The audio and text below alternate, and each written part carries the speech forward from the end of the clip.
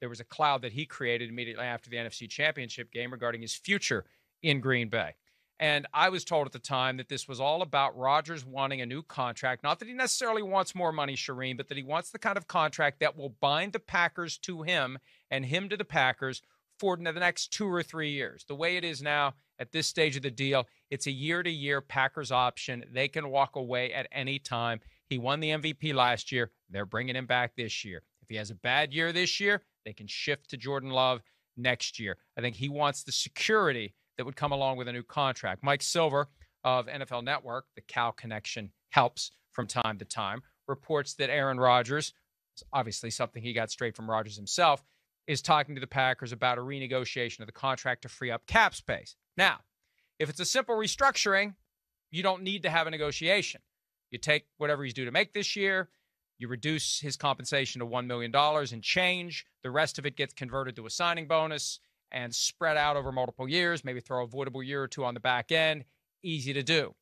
If there's a negotiation, that means there's something more substantial than that. And if I'm Rodgers, I may want more money. I definitely want a guaranteed salary this year and next year.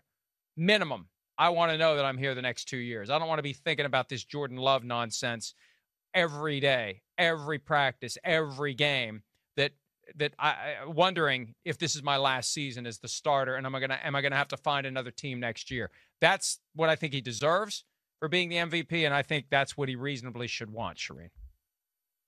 Well, Mike, the Packers have signed no free agents from outside the organization, right? So who knows if Aaron Rodgers doesn't say to himself, they've done nothing to listen to me to make this team better.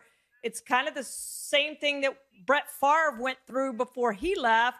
Maybe I don't want to be here after this year. Maybe I want to go somewhere else that's going to give me more say in personnel and do more to help me build this roster. But I think if we get a renegotiation here or an extension or whatever is going to happen with the contract, I think that's going to tell us a lot about Aaron Rodgers' future, how long he's going to be in Green Bay, what the Packers think of him and what he thinks of Green Bay, Mike. But I could very well see Aaron Rodgers saying, you know what? This is not a situation where I can win a Super Bowl. I'm going to try to go somewhere else after this year and win me a Super Bowl.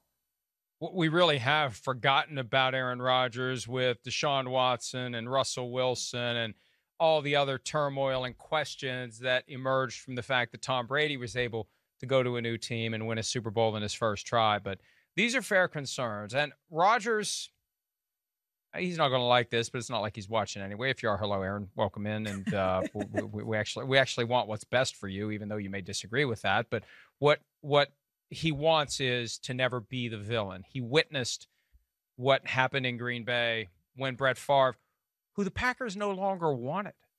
The Packers didn't want him anymore.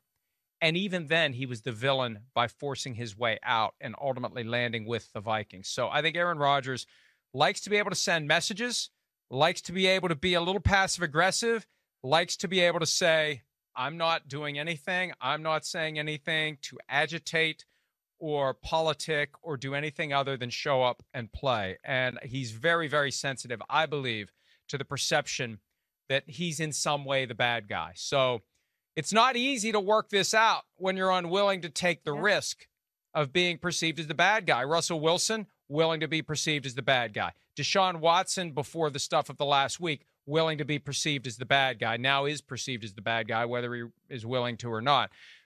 Rodgers, I think, has been obsessed with trying to thread this needle where he gets what he wants, he sends the messages he wants to send, and there's never any fingerprints from him that could reasonably be detected, suggesting that he's being unreasonable, selfish, greedy, anything like that. And I say all that fully supportive of the idea that he should get more, that he should be upset. Every Packers fan should be upset about the Jordan Love draft pick. Every Packers fan should be upset that they packaged a 4 and a 1 to move up a few spots to get Jordan Love. They all should be upset. What those guys could have done to help that team get to the Super Bowl and win it this year, we'll never know because they didn't do it. So, Aaron Rodgers should be upset, and this final contract will have plenty of clues as to how his attitude may or may not have influenced the team to to configure his deal in a way that makes him happier. And I've said all along, Mike, if he didn't have the MVP season that he had, I think there was a really good chance that the Packers were ready to move on from Aaron Rodgers after last season. So now this offseason, I think they probably would have traded him somewhere else, but he came out and had the MVP season. He's still playing at an MVP level. So at this point, you can't let him go. He's the best quarterback in the NFL. He was last season. He won the MVP award. So you stick with Aaron Rodgers another year, but both sides seemingly to me want that out after next year. But as you said, we're going to find out how this negotiation goes down and what happens. I think it'll give us the clue as to what the future of Aaron Rodgers is in Green Bay.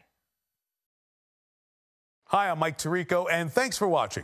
Make sure to hit subscribe for the latest news and highlights from NBC Sports.